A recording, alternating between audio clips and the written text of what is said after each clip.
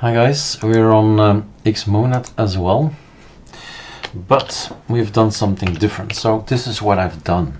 Sudo pacman -s ArcoLinux Xmonad xmobar. And that's the difference.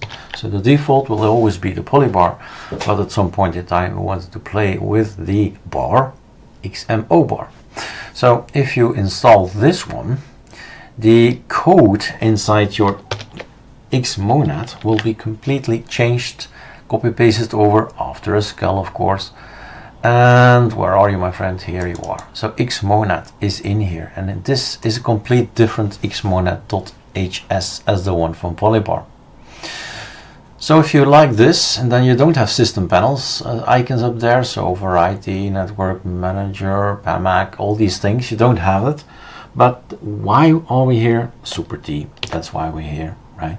So have this thing, and everything is available, of course. PAMAC is just an application, you just launch it, you just don't have the little tray icon up there. And there is, in my case, I have no need at all for system tray thingy up there, so I have no problems and no issues, and you shouldn't have it either. So Ctrl-Alt-U is power control, set everything the way you like. So input device, I can put a little bit louder, maybe 140, so now you hear me better. Sound can be set here. Bluetooth, you go ahead and just type blue and have a look, Blueberry. You don't need the tray. You can always do your stuff without a tray, a system panel tray.